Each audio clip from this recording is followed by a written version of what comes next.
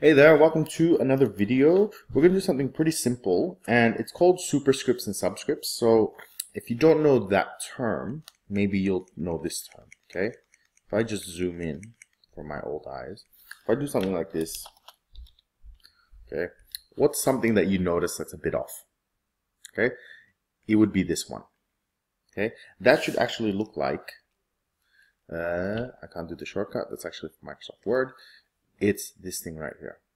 Okay, that's really what it should look like. So what I'm going to show you is how to do this one, okay, and then also the subscript, which is the one that's lower. Okay, so the way to do it is you go into your cell, you select what you want to make into a superscript. So superscript makes it go up, so it's sort of like 4 to the power of 3, you know, a to the power of 2. That power of, that's your superscript.